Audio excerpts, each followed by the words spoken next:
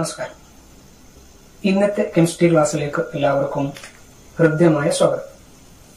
+1 +2 science, BSc chemistry, അതുപോലെ science degree കോഴ്സുകളിൽ chemistry sub പഠിക്കുന്ന വിദ്യാർത്ഥികൾ, മാത്രമല്ല എൻട്രൻസ് എക്സാമുകൾക്ക് തയ്യാറെടുത്തുകൊണ്ടിരിക്കുന്ന വിദ്യാർത്ഥികൾക്ക് ഒക്കെ ഉപകാരപ്രദമാകുന്ന ഒരു ചെറിയ ടോപ്പിക്കാണ് ഇന്നത്തെ കെമിസ്ട്രി ക്ലാസ്സിൽ നമ്മൾ ഡിസ്കസ് ചെയ്യാൻ പോകുന്നത്.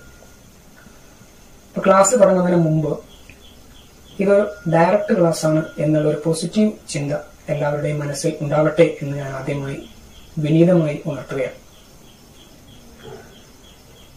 നമുക്കറിയാം +1 ആനുവൽ എക്സാം, അതുപോലെ തന്നെ +2 ആനുവൽ എക്സാം, മാത്രമല്ല ചില യൂണിവേഴ്സിറ്റി ഡിഗ്രി എക്സാമുകളിലൊക്കെ നമ്മൾ കണ്ടുവരാറുള്ള ഒരു ചോദ്യമാണ് ചില മോളിക്യൂൾസ് തരികയും ആ മോളിക്യൂൾസിന്റെ സ്ട്രക്ചർ, ഹൈബ്രിഡൈസേഷൻ, ആ മോളിക്യൂൾസിൽ എത്ര നമ്പർ ഓഫ് ലോൺ പെയർസ് ഉണ്ട്, എത്ര നമ്പർ ഓഫ് ബോണ്ട് പെയർസ് ഉണ്ട് എന്നിവ കണ്ടുപിടിക്കുക.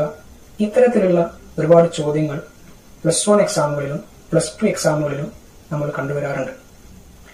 പലർക്കും ഇതിന് ഉത്തരം അറിയുമായിരിക്കാം, ചിലർ മറന്നുപോയിട്ടുണ്ടാവും, ചിലർ കാണാതെ പഠിക്കുകയായിരിക്കും. എന്നാൽ ഇവർക്കൊക്കെ ഉപകാരപ്രദമാകുന്ന ഇത്തരം മോളിക്യൂൾസിന്റെ, simple മോളിക്യൂൾസിന്റെ സ്ട്രക്ചറും ഹൈബ്രിഡൈസേഷനും number of loan പെയറും number of bond പെയറും എങ്ങനെ വളരെ ഈസിയായി കണ്ടുപിടിക്കാം എന്നുള്ളതിലേക്ക് ആവശ്യമായ ഒരു ട്രിക്കാണ് ഇന്നത്തെ ക്ലാസ്സിൽ നമ്മൾ ഡിസ്കസ് ചെയ്യാൻ പോകുന്നത്.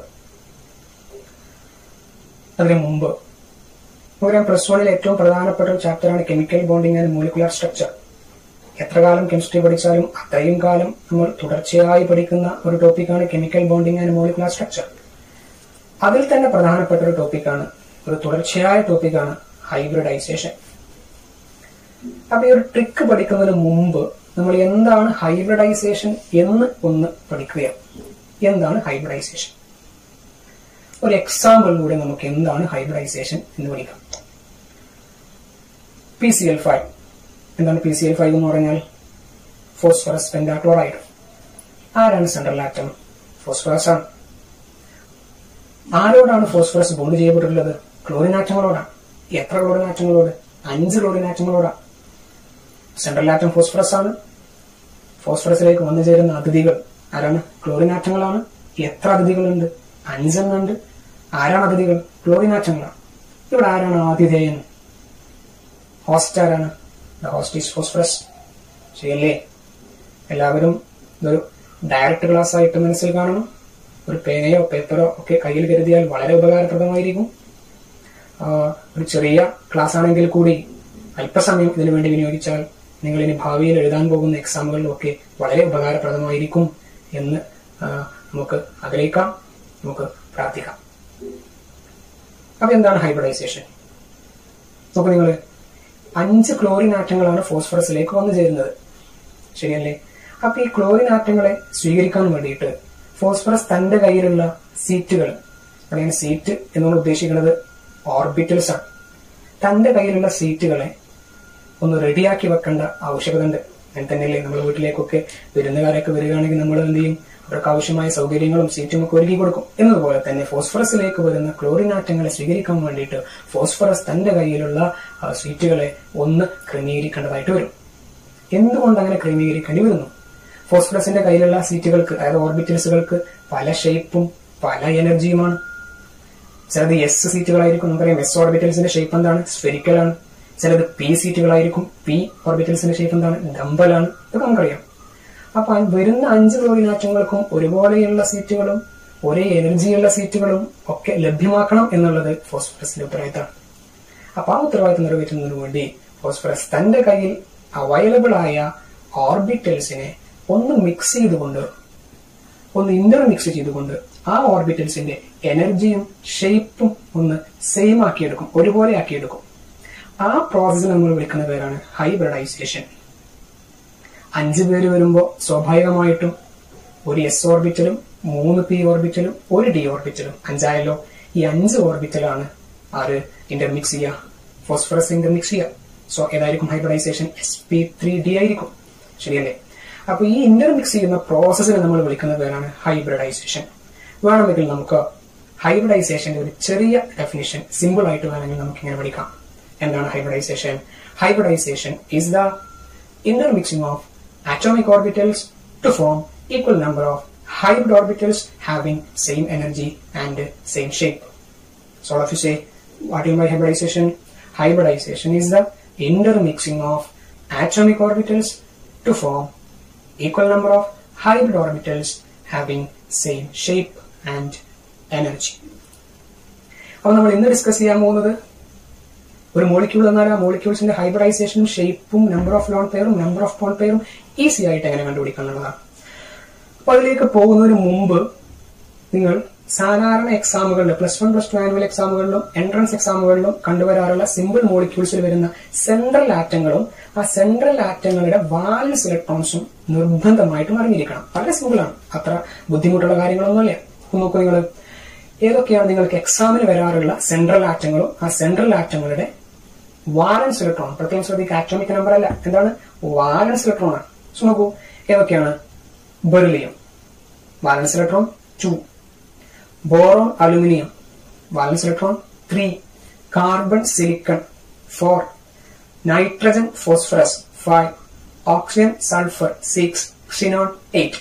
So all of you listen, all of you say, so which are the central atoms and their valence electrons? What do you say? Beryllium 2, boron aluminium 3, carbon silicon 4, nitrogen phosphorus 5, oxygen sulfur 6, xenon 8. Okay, ഇത് നിർബന്ധമായിട്ട് പറഞ്ഞിരിക്കണം. ഇനി ആ trick പറയുന്നതിന് മുമ്പ് ഒരു കാര്യം പാടെ നമ്മൾ എന്ത് ചെയ്യണം? പ്രത്യേകം ശ്രദ്ധിക്കണം.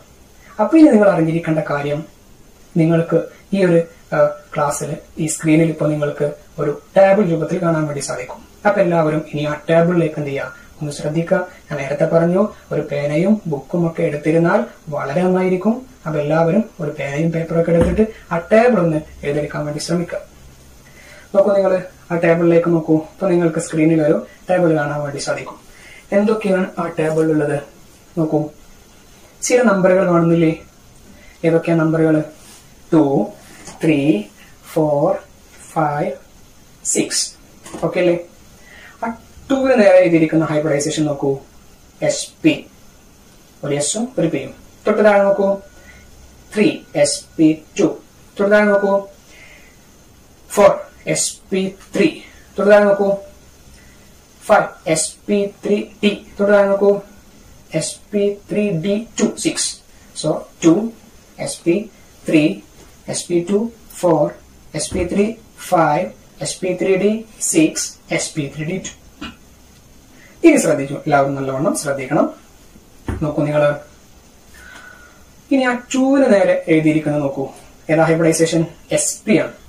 SP ആണെങ്കിൽ ഏതാണ് ഷേപ്പ്? ലീനിയർ ആണ്. ഓക്കെ, അത് വളരെ സിമ്പിൾ ആണ്. തൊട്ട് താഴെ നിങ്ങൾ കാണാൻ സാധിക്കും നമ്പർ 3. ഏതാ ഹൈബ്രിഡൈസേഷൻ?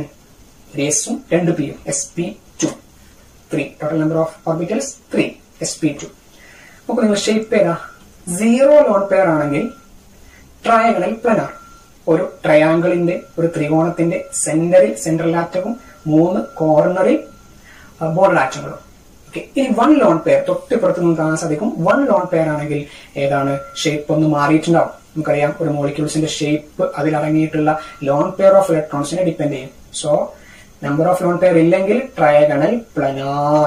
1 ലോൺ പെയർ ഉണ്ടെങ്കിൽ it will be, yes, all of you say, bend or we.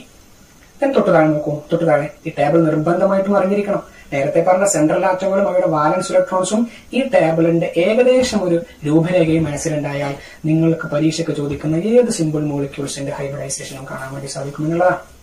നോക്കൂ നിങ്ങൾ, തൊട്ട് താഴെ 4 കാണാൻ സാധിക്കും. 4 ആണെങ്കിൽ ഏതാ ഹൈബ്രിഡൈസേഷൻ? SP3. SP3 ഹൈബ്രിഡൈസേഷൻ അല്ലേ? Yes. Then 0 lone pair tetrahedral. ഒരു 3 കാല് താഴോട്ട് ഇങ്ങനെയും മുകളിലോട്ടൊരു കാലം അല്ലേ? അതിൽ 1 ലോൺ പെയർ വന്നാൽ പിരമിഡൽ. ഒരു പിരമിഡിന്റെ ഷേപ്പ് പോലെ തോന്നും. ദെൻ 2 ലോൺ പെയർ വന്നാലോ? V or bench. അപ്പൊ number 4, number 4 SP3, 0 lone pair tetrahedral, 1 lone pair pyramidal, 2 lone pair bend or we shape. തൊട്ട് താഴെ 5 ആണെങ്കിൽ ഏതാ ഹൈബ്രിഡൈസേഷൻ? SP3D2. SP3D. 5 ആണെങ്കിൽ SP3D. 0 ലോൺ പെയർ അപ്പൊ 5 ആണ് നമ്പർ. നമ്പർ 5 ആണെങ്കിൽ അധികം ചിന്തിക്കാനൊന്നുമില്ല, വളരെ ഈസിയാണ്. നമ്പർ 5 ആണെങ്കിൽ ഒരു ട്രയാങ്കിളിന്റെ 3 കോർണറിലേക്ക് ബോർഡർ ആറ്റങ്ങൾ, സെൻട്രൽ ആറ്റം, മുകളിലോട്ടും താഴോട്ടും sp32. ആ ഷേപ്പ് നമ്മൾ വിളിക്കുന്ന പേരാണ് ട്രയാഗണൽ ബൈ പിരമിഡൽ. തൊട്ട് താഴെ നോക്കൂ, 1 ലോൺ പെയർ ആണെങ്കിൽ seesaw. So number 5 sp3d 0 lone pair ട്രയാഗണൽ bi pyramidal, 1 lone pair seesaw. 2 lone pair, all of you listen, 2 lone pair. 2 lone pair ആണെങ്കിൽ എന്താണ്? 2 ലോൺ പെയർ ആണെങ്കിൽ it will be T shape, T. Then 3 lone pair shape will be linear. Then last one, നിങ്ങൾക്ക് എക്സാമിന് ചോദിക്കുന്ന last one 6 hybridisation sp3d2. Hybridisation sp3d2 0 lone pair octahedral or square bipyramidal. Octahedral or square bipyramidal. 1 lone pair square pyramidal. Then 2 lone pair square planar. So number 5 ആണെങ്കിലും പഠിക്കാൻ വളരെ സുഖ. ഒരു സ്ക്വയറിന്റെ 4 കോർണറിലേക്ക് പോകുന്ന ആറ്റങ്ങൾ. അപ്പൊ 4 എണ്ണം അവിടെ തീരുമാനമായല്ലോ. then ബാക്കി 2 എണ്ണം, ഒന്ന് മുകളിലോട്ടും ഒന്ന് താഴോട്ടും. ക്ലിയർ? 1 ലോൺ പെയർ വന്നാൽ താഴെയുള്ള ആ ഒരു ആറ്റം അവിടുന്ന് റിമൂവ് ചെയ്യപ്പെടും. അപ്പൊ square pyramidal. then 2 lone pair ആണെങ്കിലോ മുകളിലും താഴെയുമുള്ള ആ 2 ആറ്റങ്ങൾ പോകും സ്ക്വയർ പ്ലാനാർ. അപ്പൊ നിങ്ങൾ ഒന്നും പറയാ, ടേബിളിലോട്ടൊന്ന് ഒന്ന് നോക്കുക, നിങ്ങൾക്ക് അത് വ്യക്തമായി കാണാൻ സാധിക്കും. നിങ്ങൾ എഴുതിയെടുത്തു എന്ന് ഞാൻ വിചാരിക്കുന്നു. ഓക്കെ, ഇനി നമുക്ക് ആ ട്രിപ്പിലോട്ട് പോവാം. ഇപ്പൊ നിങ്ങൾ അത് എഴുതിയെടുത്തു ഞാൻ വിചാരിക്കുന്നു. മാത്രമല്ല നിങ്ങളുടെ മനസ്സിൽ നേരത്തെ കണ്ട സെൻട്രൽ ആറ്റങ്ങളും അവയുടെ വാലൻസ് ഇലക്ട്രോൺ ഉണ്ട് എന്നും ഞാൻ വിചാരിക്കുന്നു. ഇനി നോക്കൂ, ഇനി ഒരു 2 എക്സാമ്പിളിലൂടെ നമുക്ക് ആ ട്രിക്ക് പഠിക്കാം. ദെൻ നിങ്ങൾ കൂടുതൽ വർക്കൗട്ട് ചെയ്യുക, നിങ്ങൾക്ക് വളരെ ഉപകാരപ്രദമായിരിക്കും എന്ന് വിചാരിക്കുന്നു. അങ്ങനെ ആവട്ടെ.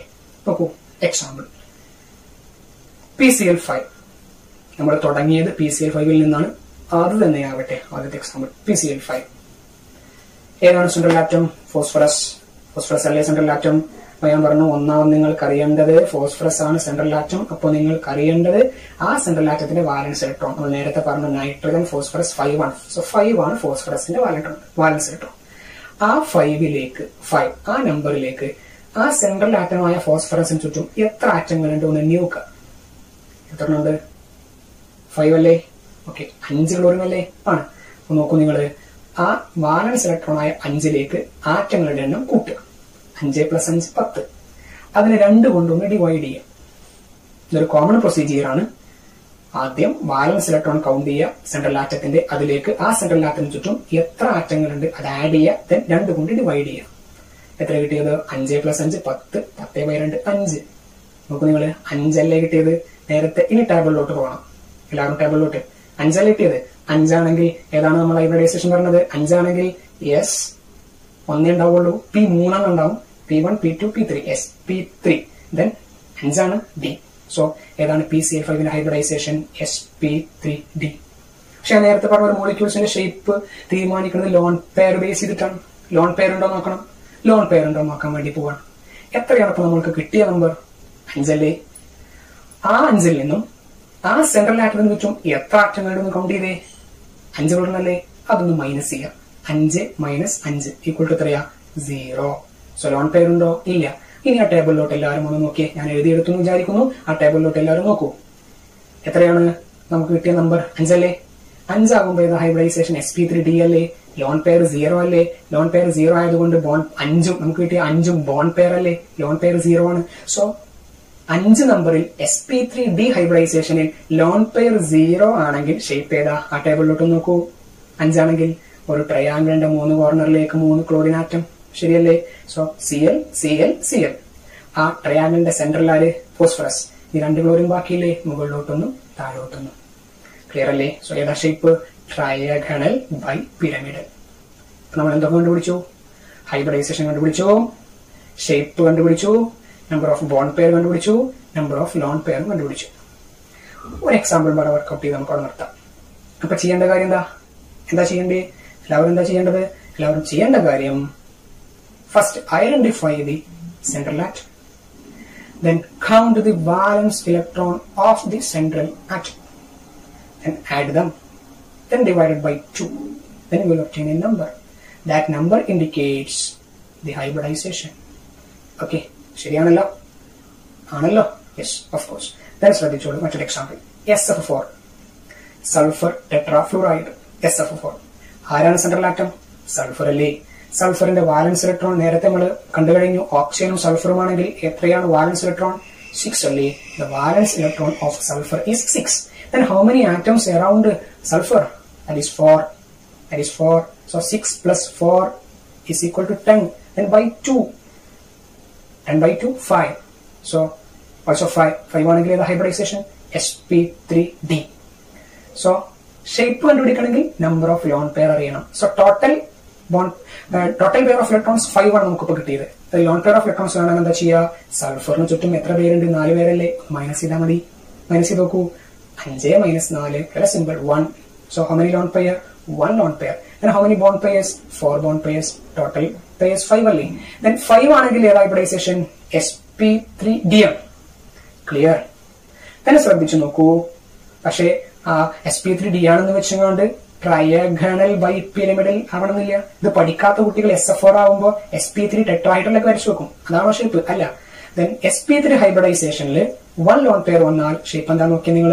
ആ ട്രയാങ്കിളിന്റെ കോർണറിന്റെ മൂന്നാമത്തെ കോർണർ ഉണ്ടല്ലോ, ആ കോർണറാണ് ഒഴിവാക്കി നോക്കുക. എന്തായിരിക്കും ഷേപ്പ് വരിക? നിങ്ങൾക്ക് ടേബിളിൽ കാണാൻ വേണ്ടി സാധിക്കും. അല്ലെങ്കിൽ നിങ്ങൾ നേരത്തെ എഴുതിയെടുത്തിട്ടുണ്ടാവും. എന്താണ്? Seesaw. So what is the shape of SF4? That is seesaw. അപ്പോൾ ഒരു മോളിക്യൂളിന്റെ ഹൈബ്രിഡൈസേഷൻ കണ്ടുപിടിക്കാൻ വേണ്ടിയിട്ട് നമ്മൾ എന്താണ് ചെയ്തത്? സോ അതിന് മുമ്പ് what mean by hybridisation? Hybridisation is the intermixing of atomic orbitals to form equal number of hybrid orbitals having same energy and same shape. Then how can you elucidate hybridization of a molecule? Simple. And first you identify central atom, and then you identify valence electrons, and you must add the number of valence electron with the total number of atom around central atom, and finally divided by 2. Then you will obtain a number. That number will indicate the hybridization. If it is 3, sp2. If it is 4, sp3. If it is 5, sp3d. If it is 6, sp3d2. Then the shape of a molecule depends on number of lone pair of electrons. So how can you reduce lone pair of electrons?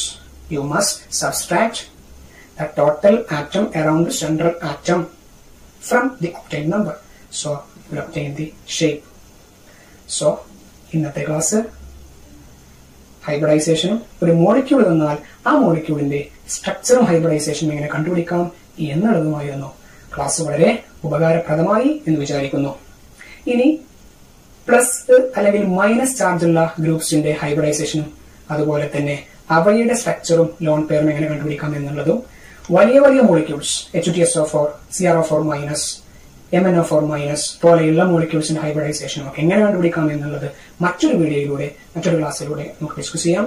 ഇന്നത്തെ class എല്ലാവർക്കും ഉപകാരപ്രദമായി എന്ന് വിചാരിക്കുന്നു.